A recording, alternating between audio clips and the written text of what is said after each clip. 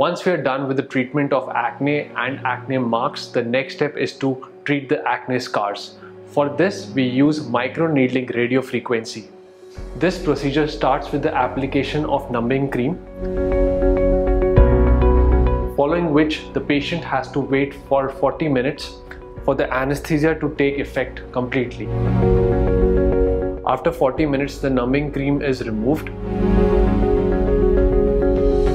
To maintain sterility, betadine is used to clean the treatment area before the procedure. The procedure uses radiofrequency that melts the collagen fibers from inside and result in improvement of scars. 4 sittings can give an improvement of 50 to 70%.